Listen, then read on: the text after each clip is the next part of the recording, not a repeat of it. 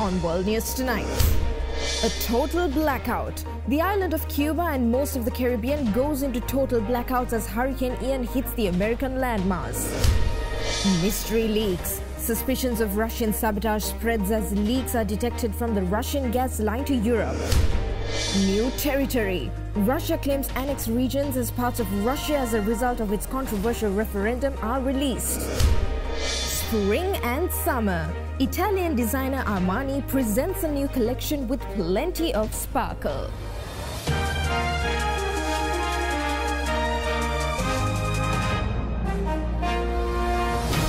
This is Derana World News Tonight. Reporting from Colombo, here is Suzanne Shanali. A very good evening and thank you for joining us on World News Tonight. Now, before taking direct aim at Florida, Hurricane Ian made landfall in Cuba as a monster Category 3 storm. Heavy rains and powerful winds left a path of destruction and plunged hundreds of thousands in darkness, including parts of Havana. Hurricane Ian slamming western Cuba early this morning. Wind gusts up to 129 miles an hour as the Category 3 hurricane tore across the island for more than 7 hours, ripping roofs off homes and blowing debris into streets. 64,000 people were evacuated, many huddled in shelters. This woman describing being moved from one room to another because of fears the glass window would shatter. As people took cover inside, the wind howled outside, ripping trees from the roots and knocking transformers off power lines, damaging the country's already vulnerable grid. 500,000 Cubans are now without electricity. Emergency crews scrambled to protect crops in Cuba's main tobacco-growing region. The owner of one major cigar factory describing the damage as apocalyptic. In the western province of Artemisa, more scenes of destruction. Across the country, the cleanup is just beginning. In Florida, millions are under mandatory or voluntary evacuation orders ahead of Hurricane Ian's impact. A state of emergency was also declared for the entire state.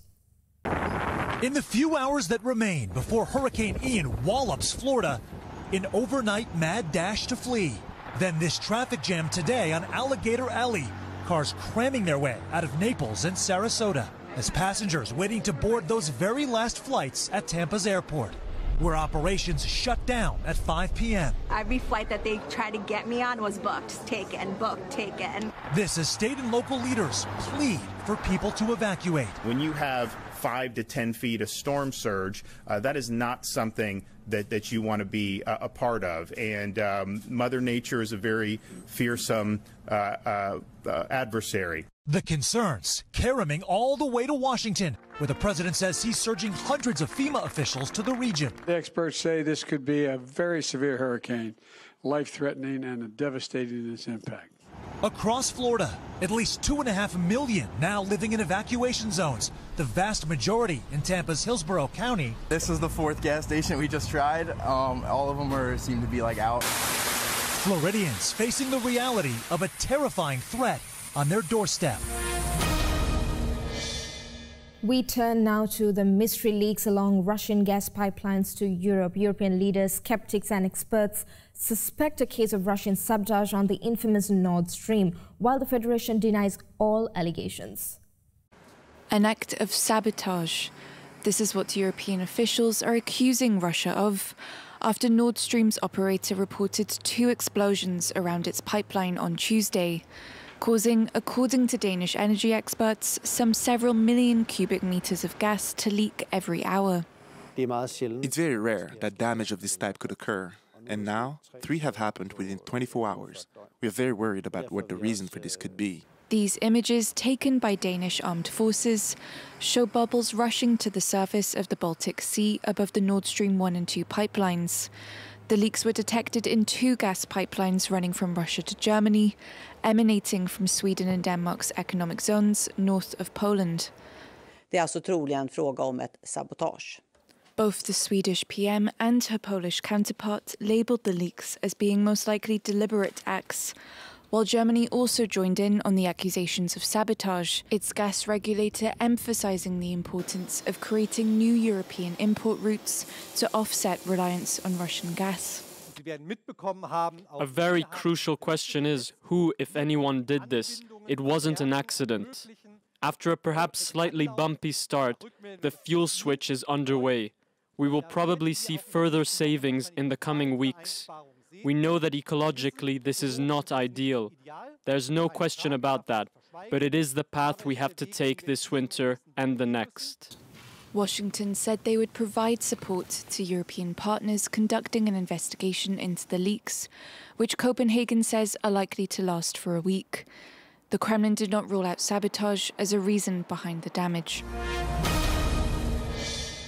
Hastily staged controversial referendums in 4 Moscow-occupied areas in Ukraine came to an end, with Kremlin-installed governments claiming victories. Watchers say that the disputed referendum paves the way for the Kremlin to announce the annexation of those regions. Voting in eastern Ukraine's so-called referendums has ended Tuesday evening. And according to early counts, 98% of votes have said yes to joining Russia in all 4 eastern regions. That's according to Russia's state-owned media outlets. The referendums, which were announced by Russian President Vladimir Putin last week, has been hounded as a sham, rigged and farcical attempt by Russia to illegally solidify Russia's annexation of the Ukrainian regions. Putin, however, believes differently. We are saving people from the territories where this referendum is taking place. That's the primary focus of our society and the country's attention. Ukrainian outlets have duly pointed out that the population figures Russia is citing are incorrect, since 80% of the inhabitants have fled their homes since the war began. And the main thing is that these actions, this decision of Putin, will not have any influence on the politics, diplomacy and actions of Ukraine on the battlefield. The UN has said it only supports the territorial integrity of Ukraine and its recognized borders. Brussels has gone one further and said there will be consequences in the form of sanctions for all people who have helped organize the illegitimate referendums. Counting is still ongoing, but there are now real concerns that President Putin could use the result of these disputed referendums to announce the annexation of Zaporizhia, Kherson, Donetsk and Luhansk as early as Friday. Ukraine has repeatedly made clear that a Russian annexation of any of its territories will squander all chances of a peace deal between Kyiv and Moscow. With continued volatility in the global finance market, the sterling pound plunged to an all-time low against the US dollar. It's not just the British pound taking a hit, but many of the world's major currencies are depreciating against the greenback. New UK Prime Minister Liz Truss recently announced plans to stimulate economic growth through the largest tax cut in 50 years. However, with the current state of the financial market, concerns are rising that the national debt will soar and inflation will become even more severe. Right now, it does seem to be pretty reckless, and what the government has effectively done is given us some money back in terms of tax cuts. So what the Chancellor gives us in terms of tax cuts, we're going to have it taken out in the form of higher mortgage payments, etc., meaning that ultimately the boost to demand could be removed, and all we're left with is this legacy of much larger debt. The British pound has continuously depreciated against the US dollar over the past year. Sterling fell as low as $1.05 on Monday, before slightly rebounding to $1.07. In addition, with the bond market also fluctuating, the yield on the 5-year government bond stood at about 4.6%, the highest since September 2008 during the last global financial crisis. But the British pound isn't alone. The euro also sank to its lowest against the greenback, with €1 trading for as low as 95 US cents also on Monday. The same holds true for the yuan and the yen in Asia's 2 largest economies in China and Japan. Both governments intervened as their currencies continued to fall helplessly against the strengthening US dollar. Some experts believe the current trend is similar to that of the 1997 Asian financial crisis, adding that the Korean won and the Philippine peso are the most vulnerable currencies in Asia. Let's go into a short commercial break. We'll be back soon with more world news.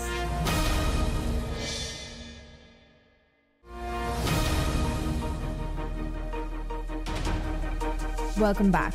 The head of the World Trade Organization has said that the world is heading towards an economic recession. Director General Ngozi Okonjo-Iweala's remarks came during the WTO's annual public forum in Geneva, where she cited the war in Ukraine, climate change, the global energy crisis, and the pandemic as simultaneous drivers. Okonjo-Iweala said that she is most focused on the issues of food security and access to energy, both issues that have been aggravated by Russia's invasion of Ukraine.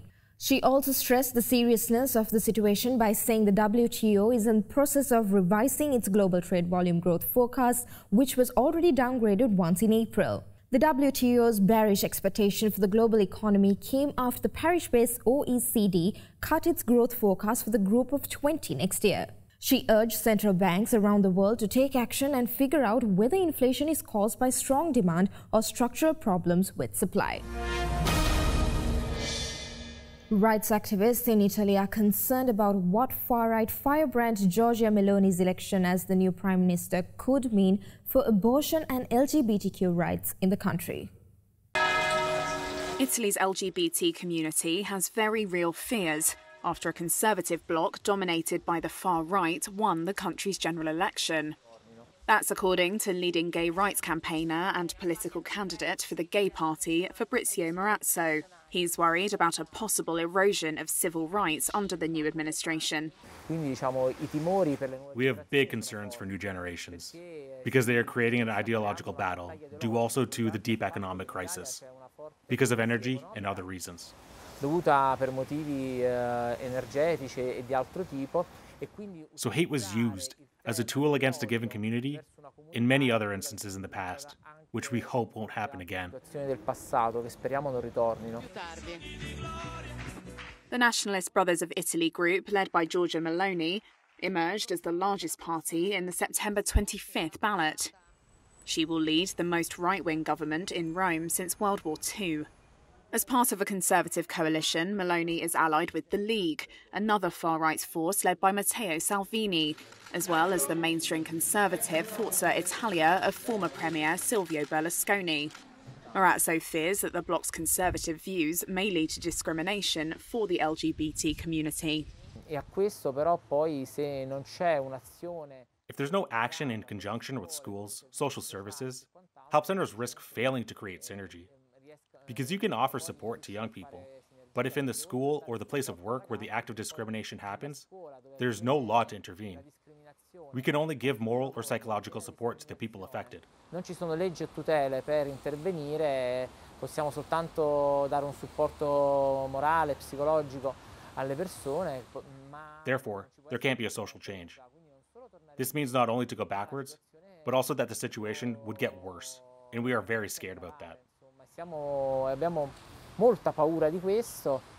There is already some evidence behind Marazzo's concerns. Conservative Catholic lobby Pro Vita e Familia has called on the new government to pick an education minister opposed to any gender and LGBT ideological colonisation in schools. 45-year-old Meloni herself presents as a defender of Christian values and an enemy of what she calls gender ideology and the LGBT lobby.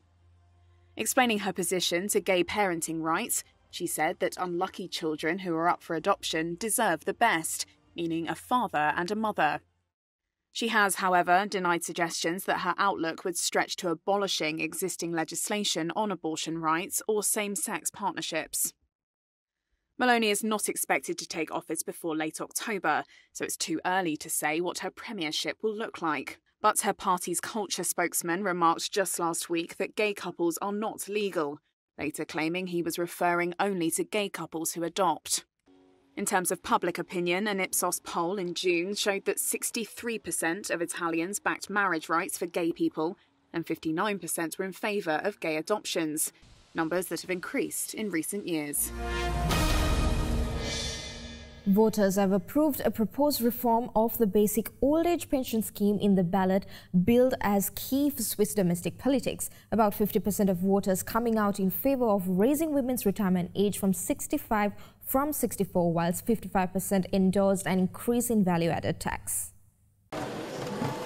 The Swiss have voted by an extremely narrow margin in a referendum to raise the retirement age for women from 64 to 65. It's their first pension reform in 25 years. 50.6% of people voted for the measure. The left, trade unions and women's associations had rejected the increase, arguing that the state should focus first on equalising wage earnings between men and women. It's above all a defeat for those women who work hard, have a small wage and cannot decide for themselves when to retire. Much like in other Western nations, states are under stress as a bulge of baby boomers reach retirement age. But at least we have succeeded in reforming pensions after 25 years and thus stabilising its finances. This step was really necessary and it allows us to cope with demographic change in the coming years. In Switzerland, this is an emotive issue. Protest rallies have been held in some cities already, motivated by the pensions equalisation, but also by the gender wage gap, which stands at a very high 43%. American motor giant Tesla plans to increase its production in Shanghai, China by the end of this year, which is seen as a rare move by an American company increasing production in a Chinese mainland. Tesla's Shanghai plant is not running at full tilt, despite a recent upgrade at the factory, according to sources. And despite Tesla's previous plan to run the plant at full capacity at a time when competition is growing among electric vehicle makers.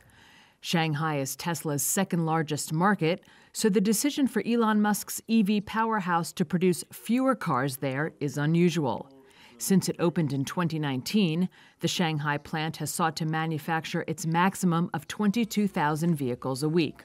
But it will turn out 1,500 fewer each week through the end of the year, according to two sources. The sources did not give a reason for the decision, though one said the figure was lower than expected. Tesla's China sales jumped nearly 60% in the first 8 months of this year, according to the China Passenger Car Association. That pace, however, is much weaker than the overall market for new energy vehicles over the same period, which saw sales more than double. One analyst told that rising competition in the next few months is expected to intensify a price war among EV makers.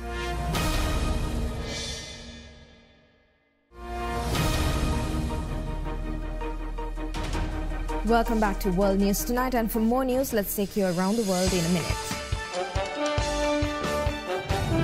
As Joe Biden heads to Florida for a political rally in a state he lost to Donald Trump, Democrats hope the president's visit might boost their candidates, hoping to shatter Republicans' hold on all the statewide elected spots.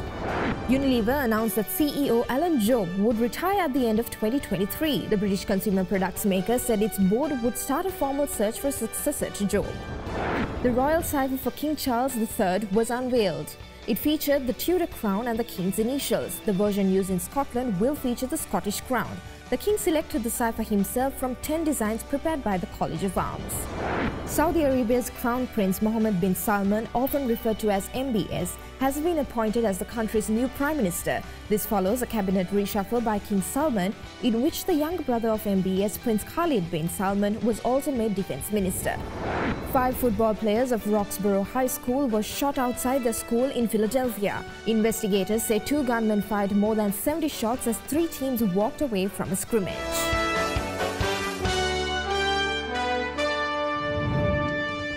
And that's all the news we got for you tonight. Join us again tomorrow for more news around the globe. And in case you missed to watch any of the stories we aired tonight, you can always rewatch by catching us on our YouTube channel, youtube.com/otherderana English. And we leave you tonight with Italian designer Giorgio Armani's light spring and summer collection that sparkles the runway. Thank you for joining us. Stay safe and have a good night.